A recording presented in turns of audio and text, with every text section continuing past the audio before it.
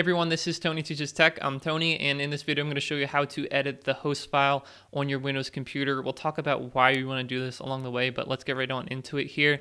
And right off the bat, I have this web page up. It's just a bunch of files, and it's at an IP address, this 45.79.133.213 IP address. Now, I'm going to be using this for the next year or so, and instead of typing in this IP address every single time, wouldn't it be easy to just type in a name into your web browser and then go to that website, this website right here? Well, that's what we're going to do by editing the host file. This is kind of how like the whole internet works with domain names. Like instead of going to 172.55.63.284 or whatever Google is, you just type in google.com and then you go to that website. But we're going to do something like that locally on our computer, and we can do that with the etc, or not the etc, the host file. So let's go ahead and do that. And in order to do that, we can go into your search bar down here and type in Notepad. And what we want to do is run this as administrator.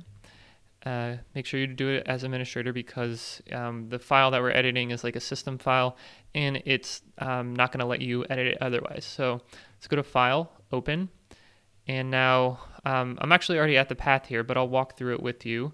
So you're going to start off, click on this PC, go to your C drive, Windows, come down here to System 32, and then Drivers, and then etc. I'm sorry, not etc. Yes, etc. I forgot. We have to filter it by not just text files, but all files.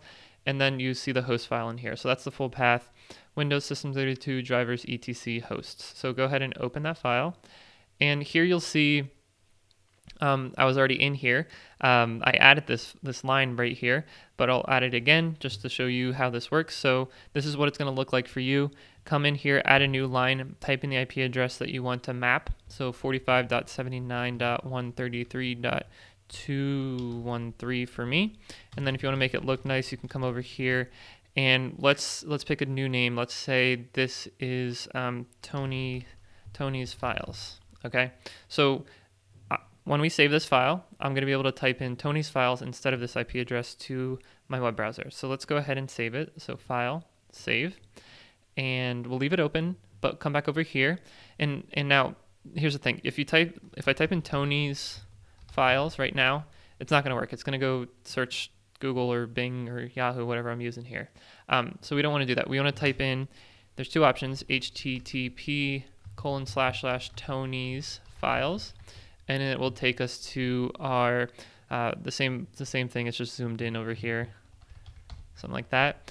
Or we can type in Tony's, and it's already suggesting it for us, files /. So it knows that it's like a signal to it that it knows that it's a website. And there, that same thing pops up here. So pretty cool, pretty neat. This is, and it's pretty simple too, right? Not too much to do except just mapping that IP address to whatever name you want. And you can see how this could be pretty cool if you're working with a lot of IP addresses. Very cool shortcut. So guys, if you have any questions about editing the host file on your Windows computer, let me know in the comments below. I'll do my best to help you out. And if you like this video, give it a thumbs up. If you want to see more videos like this, consider subscribing to this channel. And if you do, I'll see you in the next one.